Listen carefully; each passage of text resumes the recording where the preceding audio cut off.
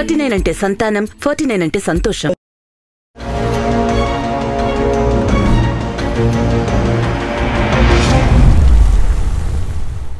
East and west రాయలసీమలో చాలా విపరీతమైనటువంటి ప్రచారం చేశారు. ఈ విజయం ఏ విధంగా మీకు బూస్టప్ ఇచ్చింది? చాలా స్కూల్స్ తిరిగాము. ఎక్కడికి వెళ్ళినా కూడా టీచర్స్ కూడా నాకు బ్రహ్మరథం పట్టారు.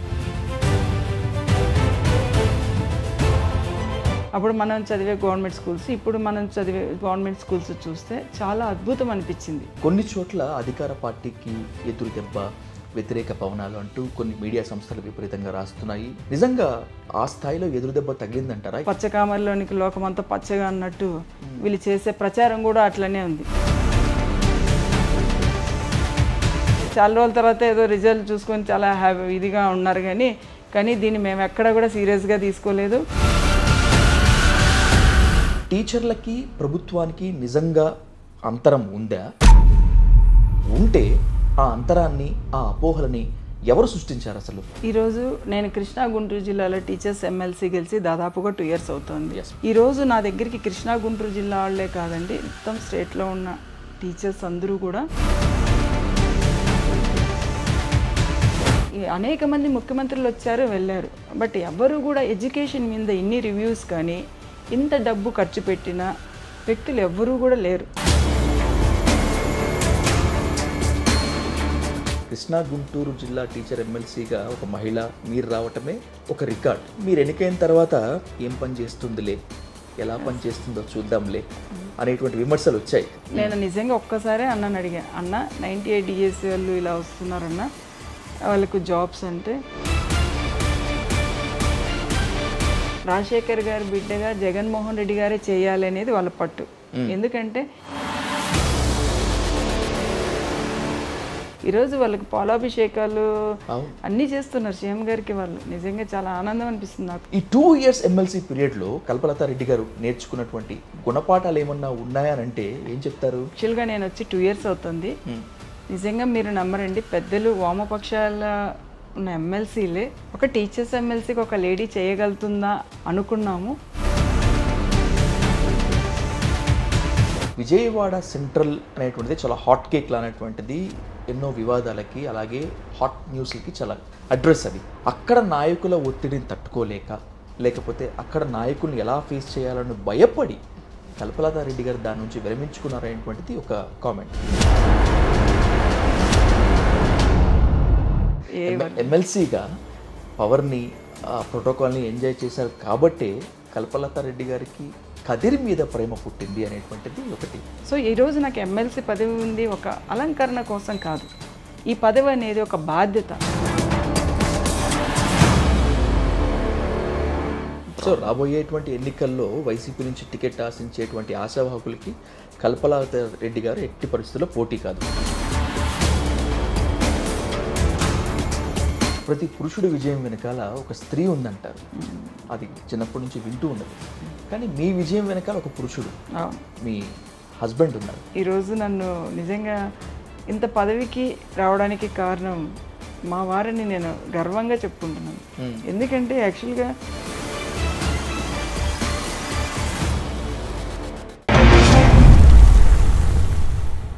ఒకటి కాదు, 2 కాదు, లెక్కలేనన్ని ప్రచారాలు, అధికార పార్టీకి వ్యతిరేక పవనాలు అంటూ కొన్ని శీర్షికలు, ప్రతిపక్షానికి గ్రాడ్యుయేట్ల నీరాజనాలంటూ కొన్ని కథనాలు. ఇందులో ఏది నిజం, ఏది అబద్ధం?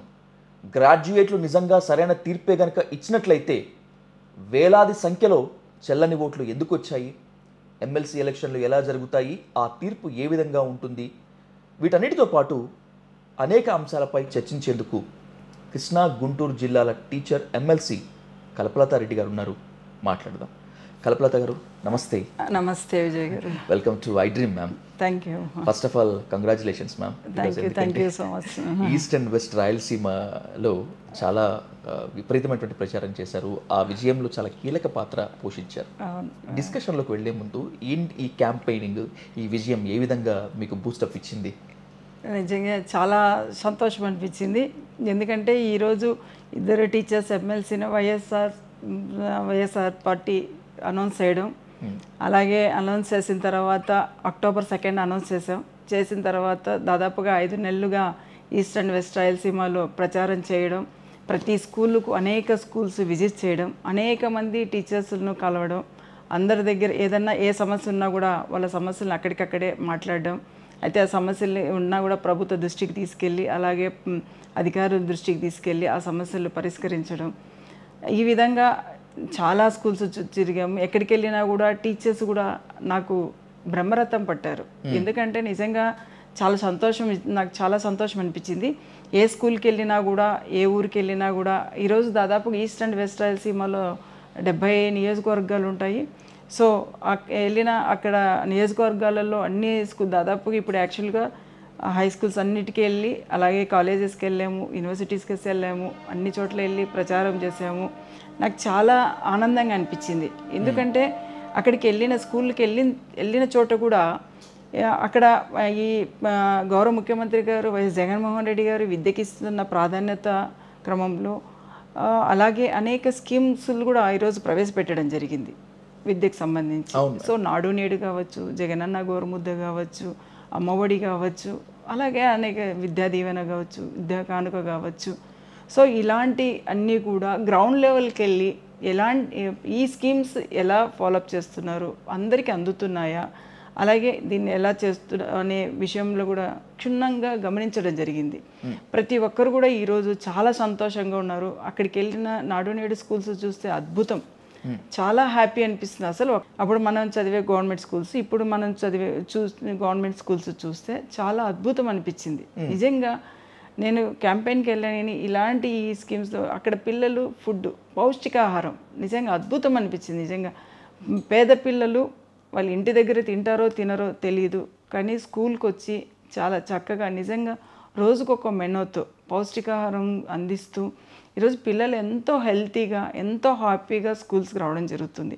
అదేవిధంగా కార్పొరేటెడ్ స్కూల్స్ ధీటుగా ఈరోజు యూనిఫామ్స్, జగనన్న విద్యా కానుక యూనిఫామ్స్ వేసుకొని, షూస్ వేసుకొని, బ్యాగ్ వేసుకొని, పిల్లలకు మంచి డిక్షనరీ, బుక్స్ ఇలాంటివి అనేకమైన అవన్నీ చూడడం జరిగింది. చాలా అక్కడికి వచ్చి పిల్లలు, అక్కడ స్కూల్లో పిల్లలు ఫర్నిచర్స్ కావచ్చు, నాడు నేడు దాంట్లో కూడా ఆ పిల్లలు అక్కడ కూర్చోవడం కానీ, చదువుకోవడం కానీ, వాళ్ళ యూనిఫామ్స్ కానీ సిస్టమేటిక్ అంతా చాలా బాగుంది. సో అది కూడా నేను చాలా హ్యాపీగా ఫీల్ అవుతున్నాను.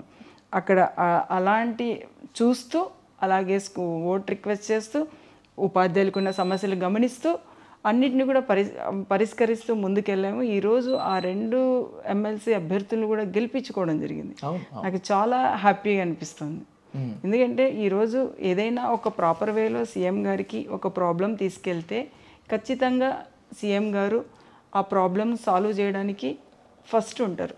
అండ్ ఖచ్చితంగా ముందుండి ఆ ప్రాబ్లమ్స్ను సాల్వ్ చేస్తారు.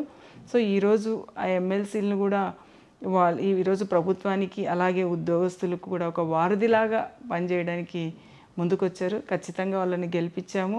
వాళ్ళు కూడా మంచిగా వర్క్ చేస్తారని ఆశిస్తున్నాము. కొన్ని చోట్ల అధికార పార్టీకి ఎదురు దెబ్బ, వ్యతిరేక పవనాలు అంటూ కొన్ని మీడియా సంస్థలు విపరీతంగా రాస్తున్నాయి, సోషల్ మీడియాలో కూడా రాస్తున్నాయి. నిజంగా ఆ స్థాయిలో ఎదురు దెబ్బ తగిలిందంటారా? ఎలా అర్థం చేసుకోవాలి అసలు వీటన్నిటిని కూడా? కొన్ని మీడియాలు పదే ఉద్యోగస్తులు టీచర్స్ ప్రభుత్వానికి వ్యతిరేకత అని రాయడం అనేది నిజంగా చాలా బాధాకరం. ఎందుకంటే ఈరోజు గ్రౌండ్ లెవెల్కి మేము వెళ్ళాం, టీచర్లను కలుస్తున్నాం, టీచర్ సమస్యలు తీసుకుంటున్నాం, అందరినీ కలుస్తున్నాం. వాళ్ళది నిజంగా వ్యతిరేకత కాదు, బాధ, అంటే ఒక చిన్న బాధ. కానీ ఈరోజు అదే టీచర్స్ మేము క్లియర్గా చెప్పడం జరిగింది, మీ సమస్యను ప్రభుత్వ దృష్టికి తీసుకెళ్తాము, ఇలా ఉంటుంది ఇలా అని చెప్పడం జరిగితే టీచర్స్ కూడా కన్విన్స్ అయ్యారు. వాళ్ళు కూడా ఇది లేదు, ఖచ్చితంగా వాళ్ళు కూడా మంచిగా ప్రభుత్వం మీద అలాంటి ఆలోచనలో వాళ్ళు లేరు. వీళ్ళు పదే అది చేయడం అనేది తప్పని నేను అంటాను. ఎందుకంటే పచ్చకామర్లోనికి లోకమంతా పచ్చగా అన్నట్టు వీళ్ళు చేసే ప్రచారం కూడా అట్లనే ఉంది. నిజంగా చాలా బాధ అనిపిస్తుంది. వాళ్ళు టీచర్స్ మీద అట్లా చెప్పడం అనేది నాకు చాలా బాధ అనిపిస్తుంది. సో మేము వెళ్ళిన వాళ్ళు కూడా మమ్మల్ని ఈరోజు ఇంతగా అభిమానించి ఆదరించి మాకు ఇంత విజయం చేకూర్చారంటే టీచర్లతో ఎక్కడ నెగిటివ్ ఉన్నది అనేది మనం ఆలోచించాలి. సో వాళ్ళది అనేది ఒక చిన్న బాధ వరకే, దాన్ని మనం ఆ నెగిటివ్ అనేది కూడా తీసుకోకూడదు. అది కూడా పెద్ద విషయం కూడా కాదు. ఎందుకంటే ప్రతి విషయం కూడా మేము కూడా వాళ్ళు కూడా క్లియర్గా ఎక్స్ప్లెయిన్ చేయడం జరుగుతుంది. సో ఇలాంటివన్నీ ఊరికే తప్పుడు ప్రచారాలు రాయడం అనేది కొన్ని పత్రికలకు అలవాటైంది. సో దీన్ని మేమైతే చాలా ఖండిస్తాం, ఎందుకంటే ప్రతిసారి ఇలా రాయడం అనేది తప్పు అని నా ఒపీనియన్. కృష్ణా-గుంటూరు జిల్లాల ఎమ్మెల్సీ మీరు మ్యామ్, దానికి ఆ పదవి వరకే ఆగిపోకుండా మీరు గ్రౌండ్ లెవెల్లోకి వెళ్ళారు, చాలా ఉన్నటువంటి గ్రౌండ్ వర్క్ చేశారు, గ్రౌండ్ రిపోర్ట్ తీసుకున్నారు, టీచర్ల యొక్క సమస్యలు తెలుసుకున్నారు. ఇక్కడ ఒక క్లారిఫై కావాల్సినటువంటి అవసరం ఉంది కల్పలత రెడ్డి గారు. అంటే ఐ మీన్ టీచర్లకి ప్రభుత్వానికి నిజంగా అంతరం ఉందా? ఉంటే ఆ అంతరాన్ని, ఆ అపోహలని ఎవరు సృష్టించారు అసలు? ఈరోజు నేను కృష్ణా-గుంటూరు జిల్లాలో టీచర్స్ ఎమ్మెల్సీ గెలిచి దాదాపుగా 2 years అవుతుంది.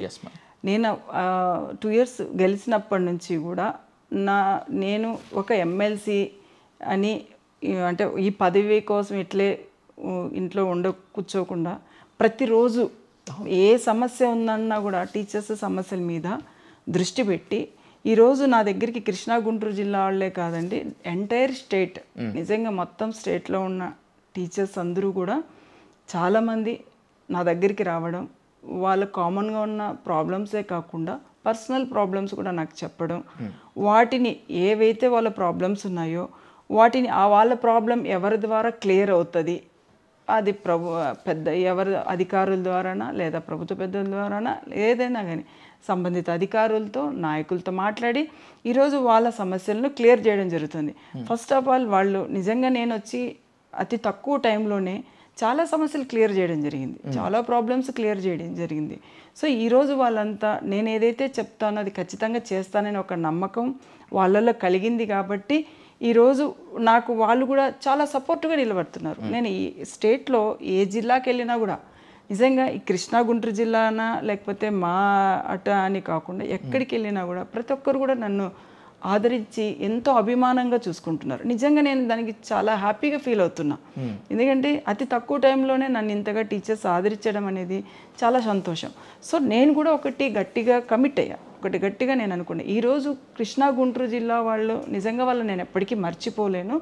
అదేవిధంగా మా ఈస్టర్న్ రాయలసీమ టీచర్స్ ఈరోజు టీచర్స్ ఎమ్మెల్సీని గెలిపించిన వాళ్ళని కూడా నేను ఎప్పటికీ మర్చిపోను. కానీ ఈరోజు టీచర్స్ కృష్ణా-గుంటూరు జిల్లాలో టీచర్స్ ఎమ్మెల్సీగా నేను ఒక లేడీగా, ఫస్ట్ టీచర్స్ ఎమ్మెల్సీగా ఒక లేడీ నేనే ఫస్ట్ రావడం. సో ఒక ఫస్ట్ లేడీకి నమ్మి నాకు ఈరోజు టీచర్స్ ఎమ్మెల్సీగా శాసన మండలిలో నాకు ఒక అవకాశం కల్పించారు కృష్ణా-గుంటూరు జిల్లా టీచర్స్.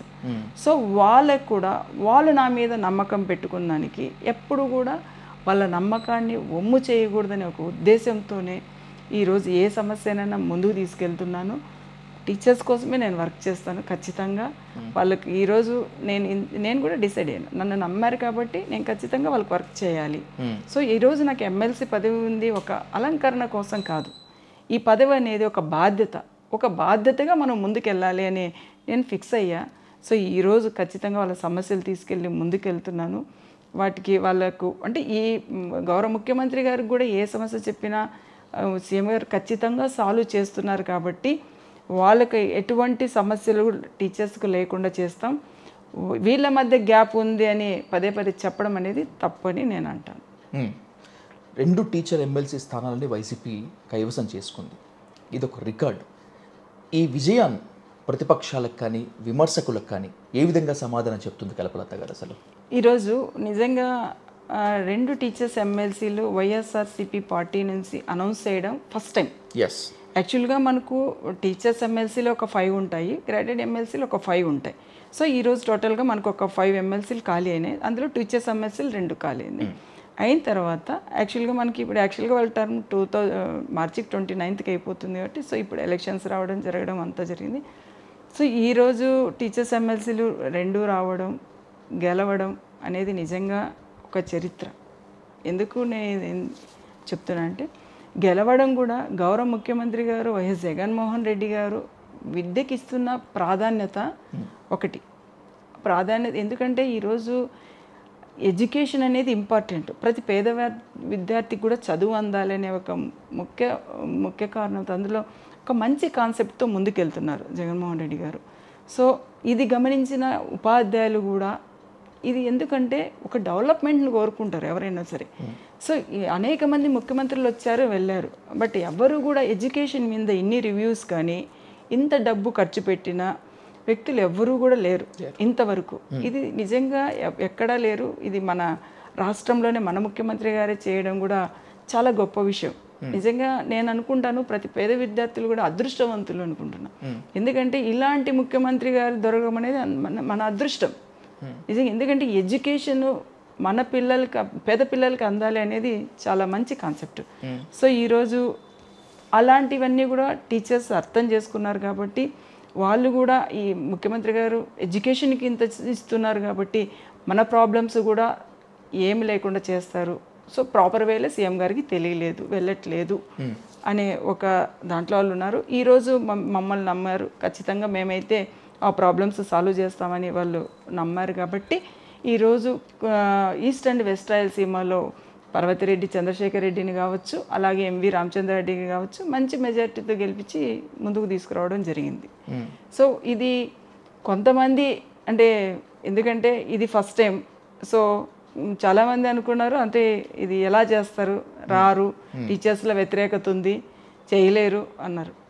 సో ఏదైనా కూడా ఒక మంచి మనసుతో కానీ మంచి పని చేయాలనుకొని మనం ముందుకెళ్ళి ఖచ్చితంగా అంటే మనం ఏం చేస్తామో వాళ్ళకి తెలియజేయాలి. ఫస్ట్ మన మీద ఫస్ట్ మనం ఏం చేస్తామో వాళ్ళకి తెలియజేసి ఖచ్చితంగా వాళ్ళని ఈరోజు గెలిపించడం అనేది జరిగింది.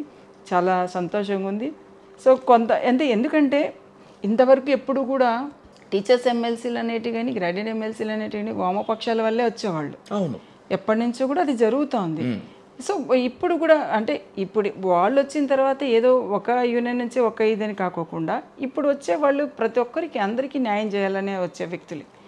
సో ఒక్కరి మనుషులు అని కాదు, అందరికీ న్యాయం చేయాలని ముందుకు వచ్చేవాళ్ళు. సో ఈరోజు గెలిచామంటే నిజంగా అంటే ఎక్కడెక్కడా కూడా ప్రభుత్వం మీద వ్యతిరేకత లేదు. సో ఏదన్నా ఉన్నా కూడా ఫైనాన్షియల్ కానీ నాన్ ఫైనాన్షియల్ మ్యాటర్స్ కూడా క్లియర్ చేసుకుంటూ ముందుకు వెళ్తున్నాం. సో ఇక్కడ మేము ఒకటే క్లియర్గా టీచర్స్ కూడా నేను కూడా ఒకటే గట్టిగా హామీ ఇచ్చాం. ఏం చెప్పాము, మేము ప్రచారానికి వెళ్ళినప్పుడు కూడా చాలామంది ఏదన్నా ఉంటే గ్రౌండ్ లెవెల్లో మీ సమస్యలు ఏదో చెప్పండి అని చెప్పాం. వాళ్ళ ప్రాబ్లమ్స్ మా నోటీస్కి వచ్చాయి. మేము సో ఇది ఒక్కొక్కటి అంటే ఇప్పుడు ఫైనాన్షియల్ కానీ నాన్ ఫైనాన్షియల్ మ్యాటర్స్ ఏవైనా కూడా క్లియర్ చేసుకుంటూ ముందుకెళ్తాము అని చెప్పడం జరిగింది. చెప్పిన వెంటనే కూడా ఈరోజు అన్నీ క్లియర్ చేస్తూ వస్తున్నారు ఫైనాన్షియల్గా కూడా. సో ఇక్కడ ఇంకా ఎటువంటి సమస్య ఉండదు, ఎటువంటి గ్యాప్ అనేది ఉండదని మీకు తెలియజేస్తున్నా విజయ్ గారు. గ్రాడ్యుయేట్ ఎమ్మెల్సీ ఫలితాలకు సంబంధించి అధికార పార్టీకి కాస్త వ్యతిరేకత పవనాలు వచ్చాయి అనేటువంటిది ఇప్పుడు చాలామంది చెప్తున్నారు. నిజంగా గ్రాడ్యుయేట్ ఎమ్మెల్సీ ఎన్నికల ఫలితాలు అధికార పార్టీకి ఎదురుదెబ్బ అనుకోవాలా, లేకపోతే ఏంటి, ఎలా విశ్లేషించాలి అసలు దాన్ని? అసలు గ్రాడ్యుయేట్ ఎమ్మెల్సీ ఎలక్షన్స్ అనేటి నేనైతే అసలు యాక్చువల్గా దాన్ని అంత సీరియస్గా కూడా తీసుకోవట్లే. ఎందుకంటే ఇప్పుడు యాక్చువల్గా ఇంతమంది ఇన్ని కోట్ల జనాభాలో అది తక్కువ. సో గ్రాడ్యుయేట్ ఎలక్షన్స్ వాళ్ళు ఓటేసింది తక్కువ మంది. సో వాళ్ళదంతా కూడా తీసుకుంటే 0.7 ఆ పర్సెంటేజ్లో వాళ్ళు ఉన్నారు. సో దీనికే వాళ్ళు మా పార్టీ పని అయిపోయింది అనడం అనేది నిజంగా చాలా ఆశాస్పదంగా ఉంది. ఎందుకంటే చాలా విచిత్రం అనిపిస్తుంది. చాలా చోట్ల ఇప్పుడు మీరు గమనిస్తే మనకు ఇప్పుడు ఉమ్మడి రాష్ట్రంలో ఉన్నప్పుడు కూడా 2007లో 2 టీడీపీ ఎమ్మెల్సీలు వచ్చాయి అక్కడ. కానీ 2009లో మళ్ళీ కాంగ్రెస్ పార్టీ రాజశేఖర రెడ్డి గారు వచ్చారు. సో ఇలా తీసుకుంటూ పోతే దానికి దీనికి అసలు సంబంధం లేదు. వాళ్ళు ఏదో అంటే చాలా రోజుల తర్వాత ఏదో రిజల్ట్ చూసుకొని చాలా ఇదిగా ఉన్నారు కానీ దీన్ని మేము ఎక్కడ కూడా సీరియస్గా తీసుకోలేదు. అయితే ఒకటి ఏంటంటే ఇప్పుడు గ్రాడ్యుయేట్ ఎమ్మెల్సీ ఎలక్షన్స్ అప్పుడు ఇప్పుడు యాక్చువల్గా ఇప్పుడు దాదాపుగా మేము 5 మంది ఇప్పుడు 5 అయినాయి కదా, 3 గ్రాడ్యుయేట్ ఎమ్మెల్సీలు తెలుగుదేశంకి పోయాయి. అయితే దాన్ని ఏంటంటే యాక్చువల్గా ఒకటి ఇంతకుముందు ఒక బీజేపీ మాధవ్ గారిది తెలుగుదేశంకి వెళ్ళింది. ఇంకొకటి ఏంటంటే పీడీఎఫ్ ఎమ్మెల్సీది శ్రీనివాస్ రెడ్డి గారిది ఒకటి టీడీపీకి వెళ్ళింది. తర్వాత ఇది ఒకటి వెన్నపూసి గోపాల్ రెడ్డి ఆయనది టీడీపీకి వెళ్ళింది. సో వాళ్ళు ఆ 3 టీడీపీకి వెళ్ళినా 2 వామపక్షాలు మళ్ళీ మేమే తెచ్చుకున్నాం కదా, వైఎస్ఆర్సీపీనే గెలుచుకుంది కదా. ఇది చరిత్ర, ఇది స్ట్రాంగ్ మనం ఆలోచించి. సో దీంట్లో మేము పెద్ద ఫీల్ అయ్యేది కూడా ఏం లేదు. మేమేమి ఇక్కడ ఇది అనుకోవట్లేదు. చాలా అసలు దాన్ని అంత బాధపడాల్సిన అవసరం కూడా లేదు. వాళ్ళు ఏదో ఇది అనుకుంటున్నారు. సో దీంతో ఎటువంటి ప్రాబ్లము లేదు. ఎందుకంటే ఇప్పుడు గౌరవ ముఖ్యమంత్రి గారు చేస్తున్న అనేక కార్యక్రమాలు, పథకాలు, అనేక స్కీమ్స్ మిడిల్ క్లాస్ పీపుల్స్కి వెళ్తున్నాయి. సో ఇంతమంది ఆదరించే పార్టీని ఏదో ఈ 3 ఎమ్మెల్సీలు వచ్చినాయని వాళ్ళు సంబరపడిపోతే నిజంగా చాలా ఇదిగా ఉంది. మేమైతే దాన్ని మేము సీరియస్గా తీసుకోవట్లేదు. సాధారణంగా గ్రాడ్యుయేట్ ఎమ్మెల్సీ ఎలక్షన్స్ అంటే వ్యక్తి ప్రాధాన్యతంగా జరిగేటువంటి ఎలక్షన్స్ కల్పలత గారు. కానీ ఎందుకని ఇక్కడ పార్టీ వైసీపీ ఏదో ఓడిపోయింది, వైసీపీకి ఏదో ఎదురుగాలి అయిపోయింది అనేటువంటి కామెంట్లు ఎందుకు వినిపిస్తున్నాయి అసలు వ్యక్తి ప్రాధాన్యతంగా జరిగేటువంటి ఎలక్షన్స్ పైన? యాక్చువల్గా ఏంటంటే ఇప్పుడు వైసీపీ ముగ్గురిని అనౌన్స్ చేసింది, వైఎస్ఆర్సీపీ పార్టీ ముగ్గురిని అనౌన్స్ చేసింది. అయితే ఈ అనౌన్స్ చేయడం ఇప్పుడు ఈ గ్రాడ్యుయేట్ ఎమ్మెల్సీ ఎలక్షన్స్ కానీ టీచర్స్ ఎమ్మెల్సీ ఎలక్షన్స్ కానీ ఎందుకంటే ఇవి డిఫరెంట్ ఎలక్షన్స్. ఇప్పుడు జనరల్ ఎలక్షన్స్ కంటే ఇవి డిఫరెంట్గా ఉంటాయి. సో దీనికి ఏంటంటే ప్రయారిటీ లెక్క ఓట్స్ ఉంటాయి. ఫస్ట్ ఏంటంటే ఇప్పుడు అభ్యర్థులు ఎంతమంది నిలబడ్డారు, ఎంతమంది పోటీలో ఉన్నారు, వాళ్ళందరూ కూడా అంటే ఫస్ట్ ఓటు యాక్చువల్గా ఫస్ట్ ఎన్ని ఎన్రోల్మెంట్ అయినాయి, తర్వాత దాంట్లో ఎన్ని పోల్ చేసాము, ఎన్ని పోల్ అయిన తర్వాత 50% మనకు రావాలి. ఎవరైతే నిలబడినాడో అభ్యర్థి వాళ్ళు అంటే ఎవరికైతే 50% ఓట్స్ వస్తాయో వాళ్ళు విన్ అని. కాని పక్షంలో వాళ్ళ మెజారిటీ ఎవరికి వస్తుందో వాళ్ళైనా కూడా అనౌన్స్ చేయడం జరుగుతుంది. సో ఈరోజు ఏదైనా కూడా ఒక గ్రాడ్యుయేట్ ఎమ్మెల్సీ ఎలక్షన్స్ అంటే ఫస్ట్ ఆఫ్ ఆల్ నా ఒపీనియన్ ఏంటంటే ఈ చాలామంది కూడా కొంచెం ఈ ఫస్ట్ టైం వేసే వాళ్ళకి కొంచెం అవేర్నెస్ లేకపోవడం అనేది ఓటు ఎలా వేయాలి అనేది. ఎందుకంటే దాంట్లో సింబల్స్ ఉండవు. దెన్ ఇంకోటి ఏంటంటే వ్యక్తి పేరు ఉంటుంది, పేరు పక్కన ఫోటో ఉంటుంది, దాని దగ్గర బాక్స్లో 1 అని పెట్టాలి. దానికి రౌండ్ చేయడం కానీ, లేదంటే రోమన్ యాంకిల్ పెట్టడం కానీ, లేకపోతే ఇంకో పెన్ని యూజ్ చేయడం కానీ, లేదా టిక్ చేయడం, ఇలాంటివన్నీ చేస్తే అది ఇన్వాలిడ్ కిందకు వస్తుంది. సో ఈ ఇన్వాలిడ్ అయినవి కూడా ఎక్కువ ఉన్నాయి. సో వాళ్ళకు కూడా ఈ ఒక అవేర్నెస్ ప్రోగ్రామ్లో ఏదైనా ఎలక్షన్ కమిషన్ కానీ ఎవరైనా చేసి ఉంటే బాగుండేదేమో, ఇన్ని ఇన్వాలిడ్ కాకుండా ఉండేదేమో. అందరూ చాలామంది గ్రాడ్యుయేట్స్ ఫస్ట్ టైం యూజ్ చేసుకుంటున్నారు కాబట్టి వాళ్ళకు కూడా ఒక ఐడియా ఉండేదేమో అని నా ఆలోచన.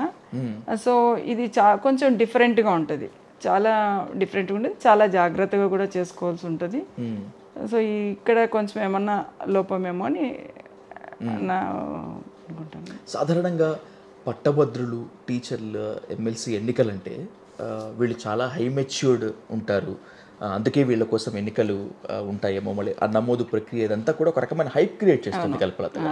కానీ గ్రౌండ్ లెవెల్లోకి వెళ్తే అటు టీచర్ ఎమ్మెల్సీ ఎన్నికల్లో and by the same way ఇటు గ్రాడ్యుయేట్ ఎమ్మెల్సీ ఎన్నికల్లో కూడా చెల్లని ఓట్లు వేల సంఖ్యలో ఉన్నాయి. ఎలా అర్థం చేసుకోవాలి ఇది? అదే ఇందాక చెప్పినట్లు యాక్చువల్గా ఇది ఫస్ట్ టైం ఇప్పుడు టీచర్స్ ఎమ్మెల్సీ ఎలక్షన్స్కి వచ్చేటప్పటికి ఇప్పుడు ఫర్ ఎగ్జాంపుల్ మామూలుగా ఈసారి ఎప్పుడూ లేదు, ఇప్పుడు ఈసారి ప్రైవేట్ టీచర్స్ను ఎన్రోల్ చేశారు. ఎన్రోల్మెంట్ చేసినప్పుడు ఆ ఓటర్స్ ఫస్ట్ టైం ఓటు వేసుకోవడం జరుగుతుంది. చాలామందికి ఇది కొంచెం అంటే ఒక అవేర్నెస్ ఉండదు దీని మీద అనేది నేను అనుకుంటాను. ఎందుకంటే ఫస్ట్ టైం మామూలుగా దీనికి సింబల్స్ ఉండవు. సింబల్స్ లేనప్పుడు ఏమవుతుందంటే ఇప్పుడు పార్టీ సింబల్స్ ఏమి ఉండవు. సో ఆ క్యాండిడేట్ పేరు అంటే మన క్యాండిడేట్ పలానా వాళ్ళు అనేది ఉంటుంది. దాంట్లో ఏంటంటే ఇప్పుడు ఒక 4 అభ్యర్థులు ఉన్నారనుకోండి, 4 అభ్యర్థికి అంటే ప్రయారిటీ వేసుకోవచ్చు అనమాట. 1 వేసుకోవచ్చు, 2 వేసుకోవచ్చు. ఒకరు ప్రయారిటీ లెక్క ఓట్స్ ఉంటాయి కాబట్టి వాళ్ళకు చాలామంది 1 అనేది ఇద్దరికి వేశారు. సో అప్పుడు ఇన్వాలిడ్ అవుతుంది. అలాగే మళ్ళీ రోమన్ ఇంకా పెట్టినా కూడా ఇన్వాలిడ్ అవుతుంది. 1 అనే మాత్రమే పెట్టాలి. అది కూడా అక్కడ ఇచ్చిన పెన్ను తీసుకొని దాంతోనే పెట్టాల్సి ఉంటుంది. సో తర్వాత సైన్ చేయడము ఇలాంటివన్నీ కూడా చేసి ఇవి ఇన్వాలిడ్ అవుతాయి. సో వీళ్ళకు ఇలాంటి ఎందుకంటే ఇప్పుడు టీచర్స్ ఎమ్మెల్సీకి వచ్చినప్పటికీ ఓట్స్ చాలా తక్కువ ఉంటాయి, లిమిట్ ఓట్స్. ఆ లిమిట్ ఓట్స్ అన్నప్పుడు మనం ఏం చేయాలి, వాళ్ళ ప్రతి ఓటు కూడా విలువైంది. సో దాన్ని చాలా జాగ్రత్తగా చూసుకోవాల్సిన అవసరం ఉంటుంది. అలాగే ఇంకా నెక్స్ట్ ఎప్పుడన్నా మనం అంటే ఇంకా నెక్స్ట్ జరగబోయే ఎలక్షన్స్కైనా కూడా ఇలాంటి వాళ్ళకు కంపల్సరీగా ఒక అవేర్నెస్ ప్రోగ్రామ్స్ అయితే కంపల్సరీ కండక్ట్ చేయాలని ఎలక్షన్ కమిషన్ కావచ్చు, ఆఫీసర్స్ ఎవరైనా కావచ్చు, ఖచ్చితంగా చేయాలని మాత్రం నేను రిక్వెస్ట్ చేస్తున్నాను. ఈ క్వశ్చన్ ఇంకా ఎలాబరేట్ చేసి అడిగితే కల్పలత గారు, టీచర్స్ అండ్ గ్రాడ్యుయేట్ ఎమ్మెల్సీ ఎన్నికల్లో చెల్లని ఓట్ల పాపం కనుక ఇవ్వాల్సి వస్తే ఇటు ఓటు వేసేటువంటి ఓటర్లకు ఇవ్వాలా, లేకపోతే వాళ్ళకి ఓటు ఎలా వేయాలో సరిగా వివరించలేకపోయినటువంటి పార్టీలపైన ఎలక్షన్ కమిషన్ పైన వేయాలా? అంటే ఇది యాక్చువల్గా ఎందుకంటే ఓటు వేయాలా అనే వాళ్ళకు, ఓటు వేసే వాళ్ళకు తెలియదు కదా, తెలియదు కాబట్టి వాళ్ళు అలా ఓటేశారు. సో వాళ్ళకి మనం ఏది చేయాలి అంటే, సో నెక్స్ట్ వాళ్ళకు అవేర్నెస్ తీసుకురావాలి వాళ్ళకు, అంటే నెక్స్ట్ ఎలా ఓట్ వేయాలి అనేది మనం తెలియజేయాలి. బట్ అయితే నేను అనుకున్నాను ఏంటంటే ఎలక్షన్ కమిషన్ వాళ్ళు అయితే కంపల్సరీ తెలియజేయాలని నా రిక్వెస్ట్. ఎమ్మెల్సీగా మీరు 2 years కంప్లీట్ చేసుకున్నారు. కృష్ణా గుంటూరు జిల్లా టీచర్ ఎమ్మెల్సీగా ఒక మహిళ మీరు రావటమే ఒక రికార్డ్. మీరు ఎన్నికైన తర్వాత ఏం పని చేస్తుందిలే, ఎలా పని చేస్తుందో చూద్దాంలే అనేటువంటి విమర్శలు వచ్చాయి. But you are different. ఈ డిఫరెంట్ అనేటువంటిది ఒకటి నేపథ్యం అయితే కల్పలత గారు, నన్ను కూడా ఆశ్చర్యపరిచింది ఏంటంటే మీరు పైకి కనిపించేంత సాఫ్ట్ కాదు, మీరు పట్టుబడితే ఉడుంపట్టు లెక్కన ఉంటుంది. సరే, ఏంటి 98 డిఎస్సికి సంబంధించినటువంటి వాళ్ళల్లో ఆ చొరవ మీరు తీసుకున్న తీరు, వాళ్ళ జీవితాల్లో వెలుగులు నింపిన తీరు, ఇట్స్ అన్ అమేజింగ్. ఏంటి అసలు ఎట్లా మిమ్మల్ని డ్రైవ్ చేసింది, ఎందుకని దాని మీద అంత ఉడుంపట్టు పట్టారు మీరు? నిజంగా విజయ్ గారు నాకు చాలా హ్యాపీ ఉండే, అంటే ఎందుకంటే ఇది చాలా నాకు ఒక హ్యాపీ సిచ్యువేషన్. 98 డిఎస్సి వాళ్ళకు పోస్టులు ఇవ్వడం అనేది నిజంగా ఈ విషయంలో ఎంతమంది ఎన్ని చెప్పినా కూడా గౌరవ ముఖ్యమంత్రి గారు జగన్మోహన్ రెడ్డి గారు నిజంగా అన్న అనుకున్నారు, ఇచ్చారు. నేను నిజంగా ఒక్కసారే అన్నని అడిగా, అన్న 98 డిఎస్సి వాళ్ళు ఇలా వస్తున్నారన్న, వాళ్ళకు జాబ్స్ అంటే చేద్దాం తల్లి అన్నారు, చేశారు. నిజంగా ఆ రోజు నాకు నేను చెప్పలేనంత ఆనందం నాకు. నిజంగా 98 డిఎస్సి అభ్యర్థులకు ఫైల్ మీద సైన్ చేసే రోజు నిజంగా నా కళ్ళ నీళ్ళు వచ్చాయి. అంటే అంత హ్యాపీ అనిపించింది మూమెంట్. ఎందుకంటే నాకు యాక్చువల్గా ఆ ఫైల్ కూడా నేను ఎందుకు టేకప్ చేశానంటే, ఫస్ట్ నేను ఫస్ట్ ఎలక్ట్ అయిన తర్వాత నా ఆఫీసుకు పదే వచ్చేవాళ్ళు. నేను వచ్చే 6 months తర్వాత పదే వాళ్ళు వచ్చేవాళ్ళు. వచ్చి మేడం ఇది ఇలా ప్రాబ్లం అయింది నాకు చెప్పేవాళ్ళు. అయితే నేను కూడా అందరినీ కూర్చోబెట్టుకుని కాన్సన్ట్రేషన్గా విన్నా. ఆ జీవోలు ఏంటి, ఎందుకు ఇలా ఎఫెక్ట్ అయ్యారు, ఎందుకు వీళ్ళకి ఇవ్వకూడదు అనే దాంట్లో ఎఫెక్ట్ అయ్యారు. నేను చూశాను ఎలా వాళ్ళు ఎందుకు ఎఫెక్ట్ అయ్యారు, సో ఇలా వీళ్ళకి జాబ్స్ ఇవ్వాలి అని దాంట్లో నేను చూశాను. అప్పుడు నేను అంటే అందరిని పిలిపించి మాట్లాడడం జరిగింది. ఖచ్చితంగా అంటే వాళ్ళు చాలామంది చెప్పడం ఏంటంటే, గత ప్రభుత్వంలో మాకు తెలుగుదేశం ప్రభుత్వంలో చాలాసార్లు ఇస్తామని చెప్పి ఎమ్మెల్సీ కమిటీ కూడా వేశారు, కానీ మాకైతే పోస్టులు ఇవ్వలేదు మేడం అని చాలామంది చెప్పడం జరిగింది. సో మీరు ఎంతమంది ఉన్నారని చూశాను.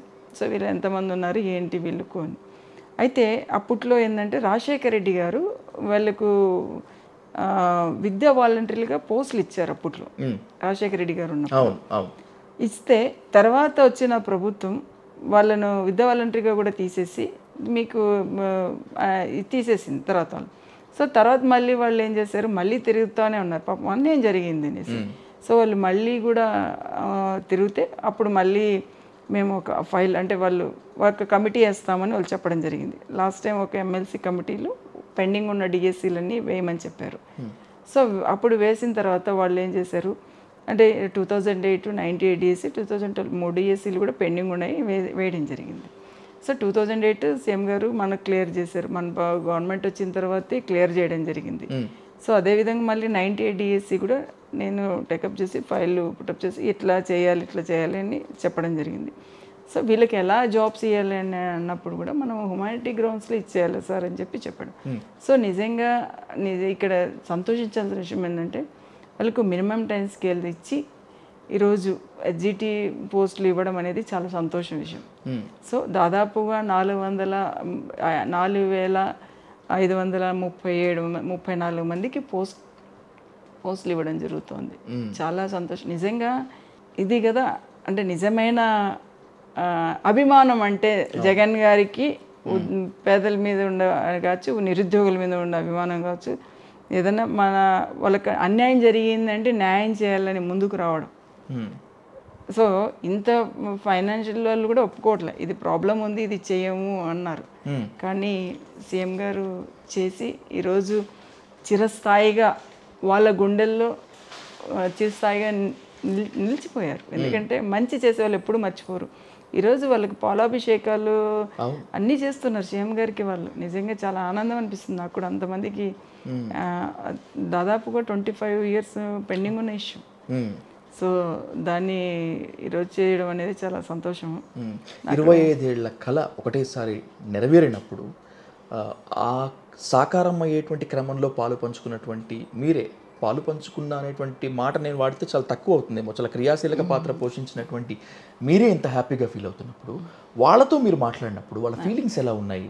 వాళ్ళు నిజంగా అండి చాలా చాలా పెద్దోళ్ళు అందరూ నాకన్నా కూడా ఏజ్లో చాలా పెద్దోళ్ళు. చాలామంది అసలు వాళ్ళు కొంతమందిని అయితే నేను వాళ్ళకు ఇది వచ్చిన తర్వాత వెంటనే సీఎం గారిని కల్పించాను.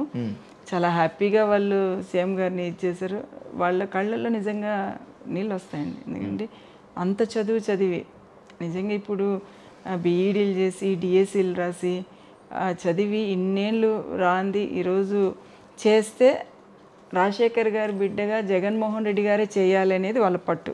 ఎందుకంటే రాజశేఖర్ రెడ్డి గారికి వాళ్ళకి విద్యా వాలంటీర్లుగా ఇచ్చారు, అవకాశం ఇచ్చారు. అప్పుడు కూడా ఒక కమిటీ వేసి వీళ్ళకి ఖచ్చితంగా న్యాయం చేయాలని చేసి ఇచ్చారు.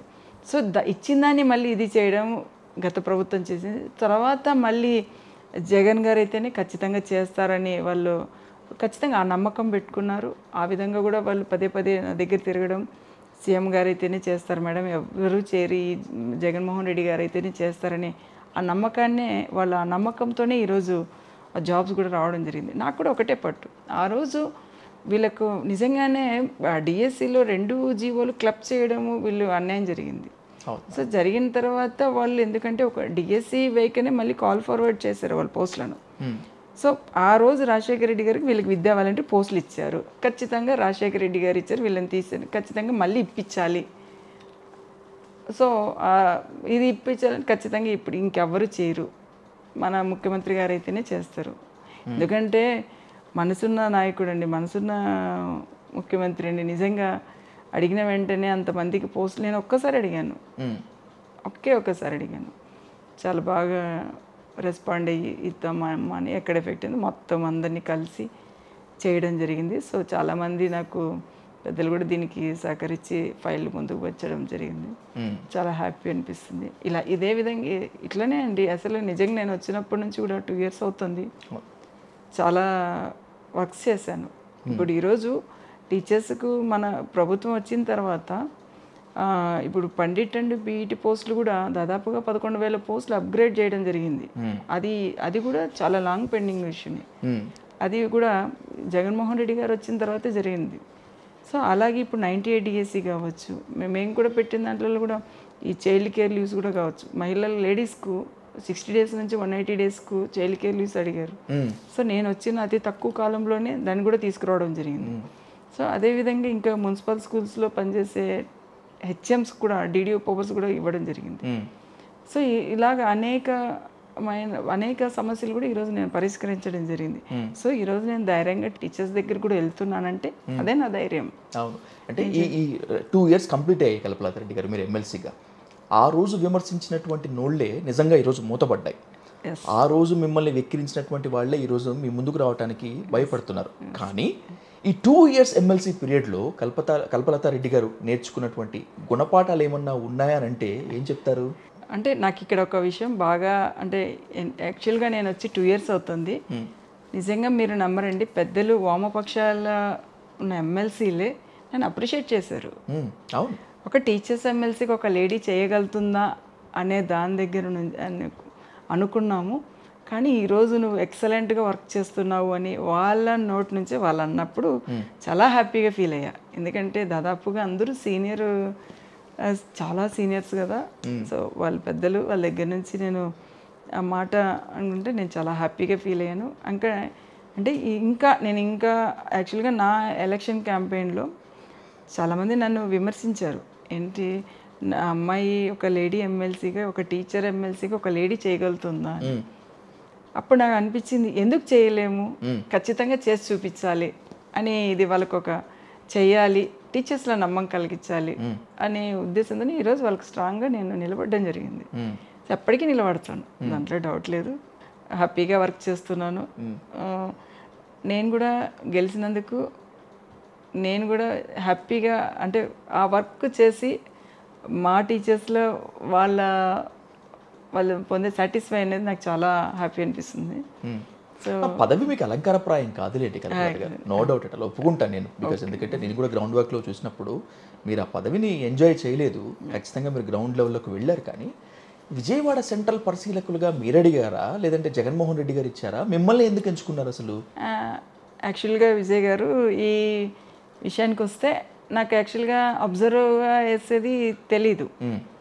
కానీ దాంట్లో ఒకసారి లిస్ట్ వచ్చిన తర్వాత బయటకు ఒకటి అబ్జర్వ్గా వేస్తారని చెప్పి తెలిసింది. అప్పటికి నాకు కూడా ఏంటంటే, సో అప్పటికైతే ఈ టీచర్స్ ఎమ్మెల్సీ ఎలక్షన్స్లో నాకు బాధ్యత లేదు. సో సరే ఏదైనా సరే అల్టిమేట్గా జగన్మోహన్ రెడ్డి గారు నాకు ఏ బాధ్యత ఇచ్చినా కూడా ఖచ్చితంగా నేను వర్క్ చేయడానికి సిద్ధంగా ఉన్నా. సో కాబట్టి ఏదైనా ఓకే అని, ఏ వర్క్ ఇచ్చినా ఓకే అనే ఉద్దేశంతో ఇట్లా సెంట్రల్కి మీకు వేసారనేసి చెప్పారు. సో ఓకే సరే అనుకున్నా. తర్వాత నాకు మళ్ళీ కొద్ది రోజులకి టీచర్స్ ఎమ్మెల్సీ ఎలక్షన్స్ వచ్చాయి. తర్వాత మళ్ళీ దీన్ని ఎలా చేయాలి అని కొంచెం డిస్కషన్ వచ్చింది. సో అప్పుడు నేను అనుకున్న తర్వాత ఇప్పుడు టీచర్స్ ఎమ్మెల్సీ ఎలక్షన్స్ వచ్చిన తర్వాత ఈస్ట్ అండ్ వెస్ట్ రాయలసీమలో ఇప్పుడు అన్ని జిల్లాలు తిరగాలంటే అది మామూలు విషయం కాదు. ఎందుకంటే చాలా గ్రౌండ్ వర్క్ చేయాలి. సో అందుకనేసే ఇప్పుడు మామూలుగా మనం ముందు చెప్పుకున్నట్టు జనరల్ ఎలక్షన్స్కు ఈ ఎలక్షన్స్కు చాలా డిఫరెన్స్ ఉంటుంది.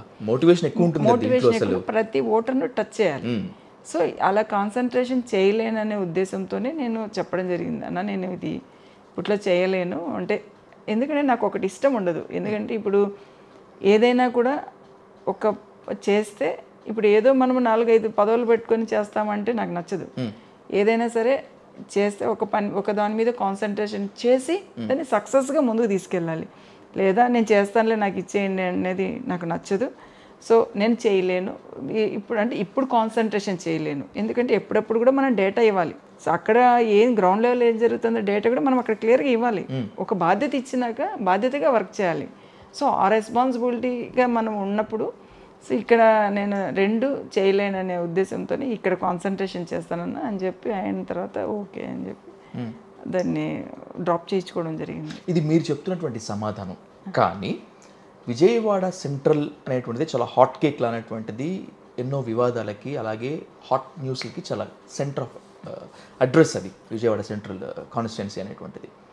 అక్కడ నాయకుల ఒత్తిడిని తట్టుకోలేక లేకపోతే అక్కడ నాయకుల్ని ఎలా ఫేస్ చేయాలని భయపడి కల్పలత రెడ్డి గారు దాని నుంచి విరమించుకున్నారనేటువంటిది ఒక కామెంట్. ఎంతవరకు నిజం దీంట్లో? లేదు, ఇది 100% రాంగ్ అండి. ఎందుకంటే నిజంగా నాకు అక్కడ సెంట్రల్ అన్న కూడా ఎమ్మెల్యే గారు కూడా బాగా క్లోజు. మల్లాది విష్ణు అన్న కూడా బాగా క్లోజ్. నేను విజయవాడ మన ఎమ్మెల్యేలు అందరితో కూడా నాకు బాగుంటాను, అందరూ బాగా చూసుకుంటారు. సో ఏదైనా కూడా మేము కలిసి కూడా వర్క్ చేసుకుంటాము, అట్లా ఏం ప్రాబ్లం లేదు. అన్న కూడా నన్ను అడిగాడు ఏమమ్మా ఎప్పుడు వస్తావు అన్న, నేను ఇట్లా ఇచ్చేసాను అంటే రమ్మ ఒకసారి గడప గడప కూడా అని పిలిచాడు పాపం విష్ణు గారు. ఎప్పుడు కూడా నాయకులతో అక్కడ కలిసింది కూడా లేదు నేను. అసలు నాకు అటువంటి ప్రెజర్స్ రాలేదు, అలాంటి ఇన్ఫర్మేషన్ లేదు. సో ఎందుకంటే అది వితిన్ ఒక 1 వీక్ 2 వీక్స్కు నేను అంటే నేను ఇక్కడ నేను యాక్చువల్లీ ఇక్కడ లేను కదా, విజయవాడలో లేను. ఎమ్మెల్సీ ఎలక్షన్స్ అక్కడ. సో అందుకు తెలిసింది లేదు, ఎమ్మెల్యే గారు కూడా మంచిగా అది లేదు, అది చాలా తప్పు. కాస్త అధికార దర్పం ప్రదర్శించడానికైనా లేకపోతే ప్రజల నాడిని పట్టుకోవటానికైనా కూడా బెజవాడ అందులో సెంట్రల్ లాంటి కాన్స్టిట్యున్సీకి అబ్జర్వర్గా ఉంటాం అనేటువంటిది ఇది గోల్డెన్ ఛాన్స్ మిస్ అయినట్టు అనిపించట్లేదా? అనవసరంగా చేజార్చుకున్నట్లు అనిపించట్లేదు అసలు? లేదండి, లేదు విజయ్ గారు. ఎందుకంటే నాకు ఏ వర్క్ ఇచ్చినా నేను దాంట్లో సాటిస్ఫైగా వర్క్ చేస్తాను, సాటిస్ఫాక్షన్ ఉంటుంది నాకు. నేను ఎందుకంటే నాకు ఏదైనా సరే నువ్వు ఏ వర్క్ ఇచ్చినా కూడా నేను చేస్తాను, అది మిస్ అవుతానని నేను ఫీల్ కావట్లే. ఎందుకంటే ఇంకా ఎవరో ఒకరు చేస్తున్నారు, నా తర్వాత వేరే అబ్జర్వ్ చేశారు, వాళ్ళు కూడా ఫాలోఅప్ చేసుకుంటున్నారు. సో దాన్ని నేను మిస్ అయినట్టు ఏం ఫీల్ కాలేదు. ఈ 2 వెళ్ళాను, గెలిచాననే హ్యాపీని నాకు ఎక్కువ ఉంది. సో ఇది మెయిన్, అంతవరకే నేను చేశాను. నాకు మెయిన్ ఎందుకంటే ఇది కాన్సన్ట్రేషన్ చేసి చేయాలనే ఉద్దేశంతోనే చేశాను. ఈరోజు సక్సెస్ అయ్యాను, హ్యాపీగా ఫీల్ అవుతున్నాను. సో అదేం లేదు. ఎమ్మెల్సీగా పవర్ని, ఆ ప్రోటోకాల్ని ఎంజాయ్ చేశారు కాబట్టి కల్పలత రెడ్డి గారికి కదిరి మీద ప్రేమ పుట్టింది అనేటువంటిది ఒకటి నిజమేనా? లేదండి, అలాంటి ఆలోచన కూడా లేదు నాకు. ఎందుకంటే నేను దీంట్లో హ్యాపీగా ఉన్నా. యాక్చువల్గా ఎమ్మెల్సీ నన్ను గెలిపించారు టీచర్స్, వాళ్ళకి వర్క్ చేస్తున్నా.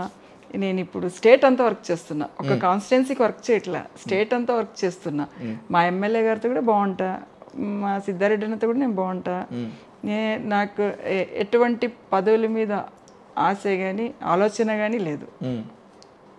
ఇది కదిరి యాక్చువల్గా మీరు అడిగినట్లు విజయ్ గారు, కదిరి ఎందుకు ఫోకస్ చేశాను అనేది అంటే ఇక్కడ ఏంటంటే కదిరి ప్రాంతం అనేది, ఇప్పుడు కదిరి కాన్స్టిట్యున్సీ తలుపుల మండలం అనేది మా సొంత ఊరు, సొంత మండలం నాది కానీ ఇద్దరిది మాది ఒకే మండలం. సో అక్కడ ఏంటంటే పరిచయాలు ఎక్కువ మాకు, మాకు టీచర్ సర్కిల్ కూడా ఎక్కువ అక్కడ. సో ఎక్కువ మేము ఎందుకంటే సారు కూడా ఎడ్యుకేషన్ డిపార్ట్మెంట్ వర్క్ చేస్తున్నారు కాబట్టి అందరితో పరిచయాలు ఉంటాయి. సో దాన్ని ఇంకొకటి ఏంటంటే ఇద్దరికి రిలేషన్, ఎక్కువ మంది అక్కడే ఉన్నారు కాబట్టి రిలేషన్స్. సో అక్కడికి ఎక్కువ వెళ్తూ ఉంటాము. ఇంకా జనరల్గా మీకు తెలియదు ఏంది, చుట్టాలు అలా ఉన్నప్పుడు కొంచెం ఎక్కువగా స్పెండ్ చేస్తుంటాం, మాట్లాడుతుంటాం, వెళ్తుంటాం. ఉంటుంది. ఈరోజు కూడా వాళ్ళు మన ఎలక్షన్స్ కూడా చాలా బాగా చేశారు. టీచర్స్ ఎమ్మెల్సీ ఎలక్షన్స్లో కూడా అక్కడ ఉన్న టీచర్స్ అంతా చాలా బాగా చేశారు. అసలు వండర్ఫుల్ అసలు. సో అదేం లేదు, నాకు ఫోకస్ అంటే ఇదే. ఏది ఈరోజు మన కది టికెట్ ఎవరికైనా ఎవరికి ఇచ్చినా కూడా నేను హ్యాపీగా వర్క్ చేస్తాను. నేను మా లాస్ట్ ఎలక్షన్స్లో కూడా నేను ఒక 6 months ముందు వెళ్ళాను కానీ, బట్ లేదంటే నో ప్రాబ్లం. ఎందుకంటే నేనే 1 month అంతా కంటిన్యూగా తిరిగాను.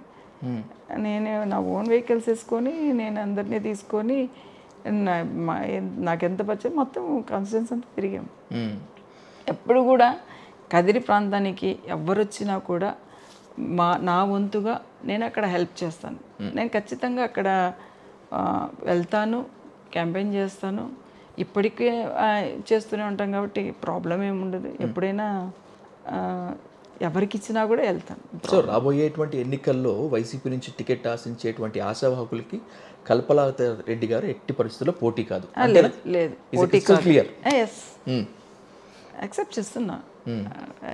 ఇంట్రెస్ట్ ఎవరైనా సరే రావచ్చు. మీరు ఎక్కడైనా అడగండి. మీరు ఎక్కడైనా మీరు వెళ్తుంటారు కదా, మీకు తెలియని విషయాలు ఏం కాదు. మీరు ఎక్కడైనా అడగండి, ఎవరినైనా అడగండి, మా కాన్స్టిట్యున్సీకైనా వెళ్ళి అడగండి. నేను ఎక్కడైనా కూడా నాకు కావాలని కానీ, లేదా మీరు ఎక్కడైనా మీకు డేటా రాకుండా ఉండదు. సో అట్లా ఆలోచన లేదు, ఇంకా ఆశ కూడా లేదు. బేసిక్గా చెప్తున్నాను కదా, నేను దీంట్లో ఉన్నా, నేను దీంట్లో హ్యాపీగా వర్క్ చేసుకుంటున్నా. సో అసలు ఫైనల్గా మా జగనన్న ఏం చెప్తే ఏ పని అప్పగించినా కూడా బాధ్యతగా చేయడం నా కర్తవ్యం అనుకొని నేను ముందుకెళ్తాను. అంతే. రాజకీయం అంటే ఒక చదరంగం అంటారు కల్పలత రెడ్డి గారు. ఇలాంటి చదరంగంలో లేదంటే వైకుంఠపాళిలో ఎప్పుడు ఏ పాము కరుస్తుందో, ఏ నిచ్చెన ఎక్కుతామో కింద పడిపోతామో తెలియదు కదా. అలాంటి వైకుంఠపాళిలో మహిళలు కూడా కాస్త గడ్డు పరిస్థితులు, ఇబ్బందులు ఎదుర్కొనేటువంటి ఈ పరిస్థితుల్లో you proved your self. Okay, tremendous records కదా. ఎలా సాధ్యమైంది ఇలా అంటే ఏం చెప్తాం? అంటే నేను చెప్పేది ఒకటే ఏంటంటే, యాక్చువల్గా రాజకీయం అనేది చదరంగం, but up and downs common. So ఒకటి ఏదైనా బేసిక్గా నా మెంటాలిటీ ఎలా అంటే, నా పక్కన ఉన్న వాళ్ళు ఎవరైనా సరే, నా కొలీగ్స్ అయినా సరే, ఎవరైనా సరే, వాళ్ళైనా సరే, వాళ్ళకి ఏదైనా ఒక 10 వస్తుందన్నా, లేదన్నా వాళ్ళు ఒక స్టెప్ పైకి వెళ్తున్నారన్నా నో ప్రాబ్లం. అంటే జనరల్గా నేను చిన్నప్పటి నుంచి నేను పెరిగిన మెంటాలిటీ, నా మెంటాలిటీ అలానే ఉంటుంది. ఎవరో చేసుకుంటున్నారో అది మనం చేసుకోవాలి అనే ఆలోచన. బట్ నా లిమిట్ ఎలా ఉంటే నేను ఏం చేయాలి, నా వర్క్ ఏంటి, నేను ఇలానే చేయాలి, నా పని ఇంతే, నేను ఇంత చేసుకోవాలి. సో అంతే. సో వాళ్ళు చేసే పనికి నేను ఎప్పుడు అడ్డేలేను ఎవరికైనా సరే. సో వాళ్ళు చేసే వర్క్ కూడా ఇది నాదని నేను ఎప్పుడు చెప్పుకోను, నేను చేస్తేనే నాదని చెప్పుకుంటాను. సో అంటే నాకు ఫస్ట్ నుంచి అది అలవాటు. సో దాన్ని ఆ లిమిట్స్ దాటి నేను వెళ్ళను, దాన్ని నేను ఉంటాను. ప్రతి పురుషుడి విజయం వెనకాల ఒక స్త్రీ ఉందంటారు, అది చిన్నప్పటి నుంచి వింటూ ఉన్నది. కానీ మీ విజయం వెనకాల ఒక పురుషుడు, అవును, మీ హస్బెండ్ ఉన్నారు. ఎలా ఉంటుంది అన్న ప్రోత్సాహము?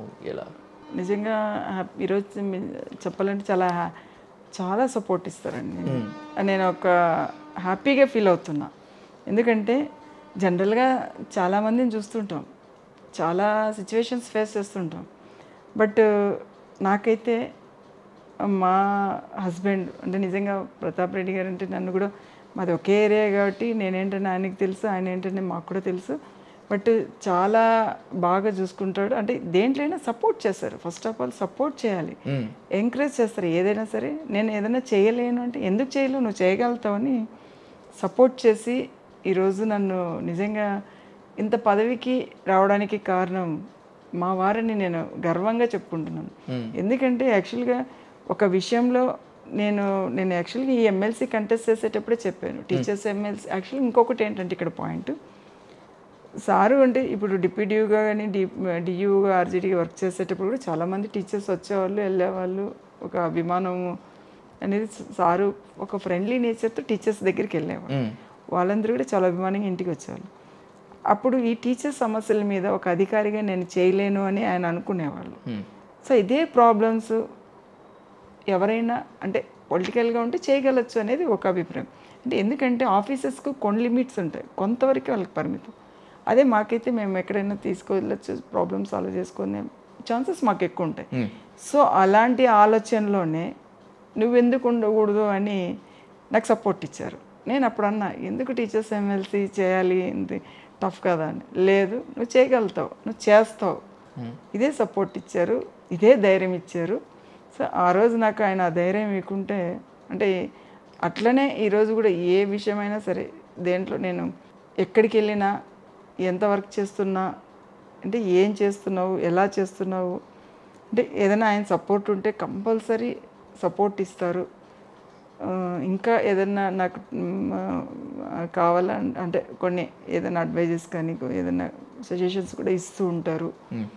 సో ఇలాగా సపోర్ట్ చేస్తూ, అంటే నేను ఇంత తక్కువ టైంలో కూడా సక్సెస్ కావడానికి కూడా ఆయనే నాకు సపోర్ట్, నా బలం. సో ఈరోజు నేను అది గర్వంగా, అంటే టీచర్స్ని ఎంత ఫ్రెండ్లీగా చూసుకుంటాడో అంతకన్నా ఫ్రెండ్లీగా నాతో ఉంటారు. నేను ఏ రోజు కూడా నా లైఫ్లో అంటే ఇప్పటికి నేను ఇప్పుడు ఎంతవరకు కూడా ఒక ప్రాబ్లమ్ నేను ఫేస్ చేసింది లేదు. అంటే ఈయనతో, సార్తో. సో చాలా హ్యాపీగా చూసుకుంటారు, మంచి సపోర్ట్ ఇస్తారు, అంటే ఎంకరేజ్ చేస్తారు. ఫస్ట్ ఆఫ్ ఆల్ ఏదైనా సరే అంటే నువ్వు చేయగలుగుతావు అంటే చేస్తాము, చేయలేము అంటే కొంచెం అంటే ఆలోచిస్తాము, లేదు ఏదన్నా కూడా సపోర్ట్ చేసి ముందుకు పంపిస్తారు. నేను ఇప్పటి వరకు ప్రతాప్ రెడ్డి గారు లక్కీ అనుకున్నాను కల్పలత రెడ్డి గారు ట్రాక్ రికార్డ్ చూసి, కానీ ఇప్పుడు కంప్లీట్లీ డిఫరెంట్. కల్పలత రెడ్డి గారే ప్రతాప్ రెడ్డి గారు దక్కించుకునేందుకు లక్కీ అనుకోవాల్సి వస్తుందేమో. లేదు విజయ్ గారు, ఇది అంటే మాకిద్దరికి ఒక మంచి అండర్స్టాండింగ్, బాగా అట్లా అంటే ఫ్రెండ్లీగా ఉంటారు కాబట్టి అసలు హ్యాపీ ఉంటాం. ఏ విషయమైనా కూడా చాలా డీప్గా డిస్కస్ చేసుకుంటాం, డిసైడ్ చేసుకునేది కూడా ఆలోచించి ఇద్దరం కలిసి మాట్లాడుకునే చేసుకుంటాం. మహిళలు ఎందుట్లో కూడా తక్కువ కాదు అని మాత్రమే కాకుండా, మేము ఎందులో తక్కువ అని ప్రశ్నించడం మాత్రమే కాదు, మేము మీకన్నా అన్ని రంగాల్లో మేము కూడా సరిసమానమే అని నిరూపిస్తున్నటువంటి ఈ రోజుల్లో మీరు ఎంతోమంది మహిళలకు స్ఫూర్తిదాయకంగా నిలిచారు కల్పలత రెడ్డి గారు. And by the same way ఇందాక మనం చెప్పుకున్నట్లు వైకుంఠపాళి లాంటి ఈ రాజకీయాల్లో మిమ్మల్ని మీరు ప్రూవ్ చేసుకోవడం మాత్రమే కాదు, మీకంటూ ఒక బెంచ్ మార్క్ పెట్టుకున్నారు. ఇదే స్ఫూర్తిని కొనసాగిస్తూ కోటాను కోట్ల మంది మహిళలకి, ముఖ్యంగా భారతదేశంలో ఉండేటువంటి వాళ్ళందరికీ ఎందరికో మీరు స్ఫూర్తిగా నిలవాలని మనస్ఫూర్తిగా కోరుకుంటూ మీ అంతరంగాన్ని మాకు ఆవిష్కరించినందుకు thank you so much. Thank you Vijay గారు. Thank you.